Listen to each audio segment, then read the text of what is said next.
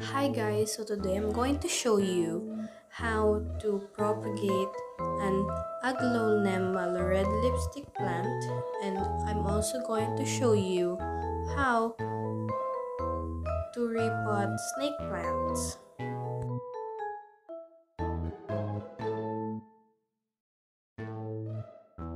So the first step is pick which part of the plant you want to propagate.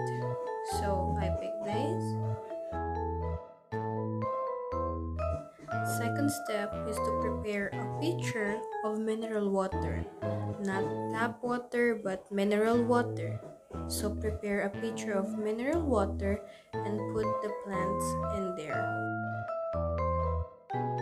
Make sure to pick the plants with roots and not just the stem, and put it in the mineral water and let it sit for 3 weeks. Just repeat it to the other plants that you've picked, and the next step is to wait for 3 weeks until the roots grow more roots.